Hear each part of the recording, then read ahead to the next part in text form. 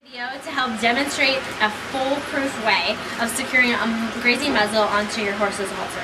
Now, grazing muzzles are used in order to decrease the amount of grass intake that your horse has, usually during the peak growing season, such as summer. Muzzle manufacturers have claimed a 40 to 60% decrease in grass intake while your horse is muzzled. But please remember to always consult your veterinarian before you make any dietary changes for your horse. Now, most horses adapt very well to wearing a muzzle, but if you have determined that your horse or pony is going to need a muzzle for the prime growing season, I recommend you buy one in the early spring, way ahead of the prime growing season, so you can get your horse accustomed to wearing the muzzle by wearing it out during their turnout for just a few hours at a time each day and building up until they are able to wear it outside for the entire turnout period.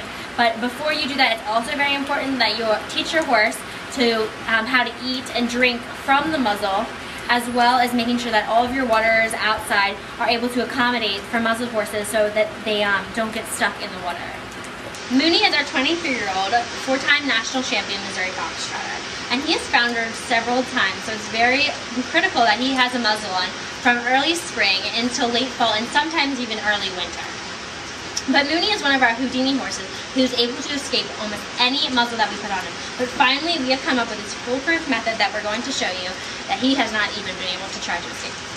At our barn, we use muzzles that attach onto our horses' breakaway halters. That way, if they ever get caught on a fence or a post, they can easily break free. So let's get started. For added security, we are going to put duct tape on both ends of the leather straps of the halter so it cannot become unbuckled. It is still able to break away if your horse gets stuck. However, it cannot become unhooked by him simply rolling. Next, we are going to duct tape all the Velcro closures where the muzzle attaches to the noseband of the halter, so they cannot become undone as well. Next, if at all possible, do not cut a bridle path on your horse, because we are going to section off a part of the mane right behind his ears to braid. We will use this braid to secure the muzzle.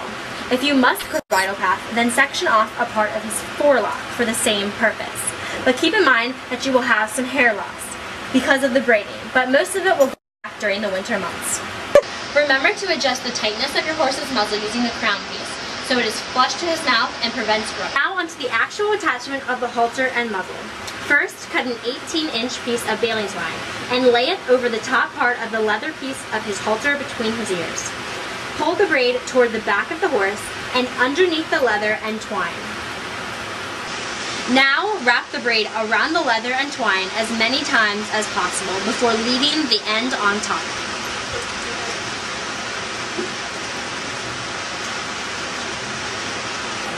Are you going? Then make an overhand knot on top of the halter and braid. Take one end of twine toward the back and one end towards the front and cross underneath and make another overhand knot on top. Repeat going opposite ways with twine and finish with a double overhand knot.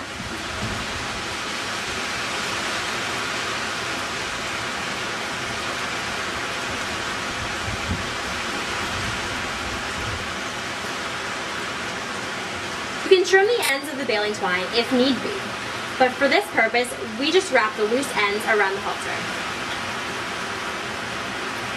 This series of knots is very easy to untie once they return to their stalls by humans, but still too hard for the horses to get off while in the field.